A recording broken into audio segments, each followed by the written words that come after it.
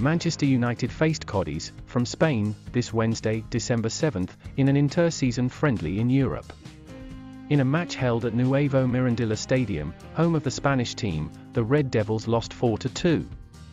The home team's goals were scored by Carlos Garcia, Choco Lozano, Alcarón and Ruben Sobrino. In turn, Martial and Kobbie Mainoo scored the English goals. Despite having several players at the World Cup in Qatar, United entered the field with several well-known players.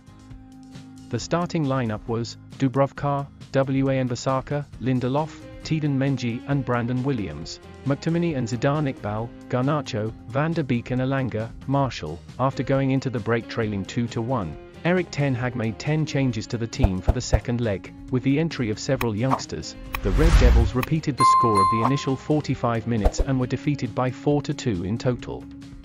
With the stoppage of the championships due to the World Cup, European clubs are playing friendlies with each other as a way to keep up the pace of athletes who did not participate in the selection tournament.